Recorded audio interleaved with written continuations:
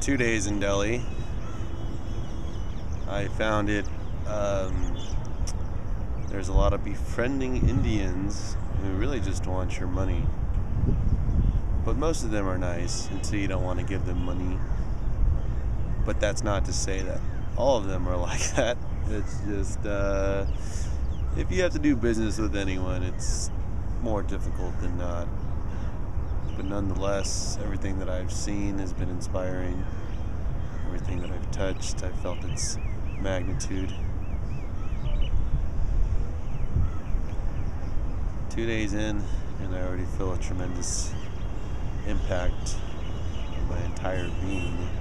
Not saying I'm spiritually acclimated or enhanced in any way, just realizing that life is very, very different here.